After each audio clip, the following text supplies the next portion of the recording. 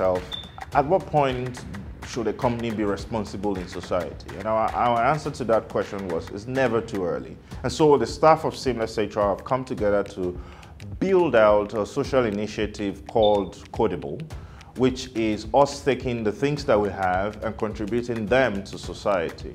And because we're an HR company, it was easy for us to look within the human resource space in Africa and ask ourselves, where could we be impactful?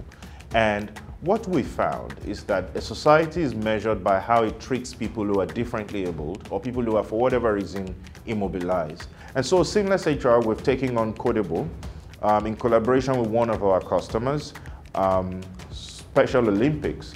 And so we've designed Codeable with Special Olympics, where the employees of SeamlessHR will spend significant man-hours over a period of 3 months to work with differently abled people to train them on software development, design, product management, and other disciplines.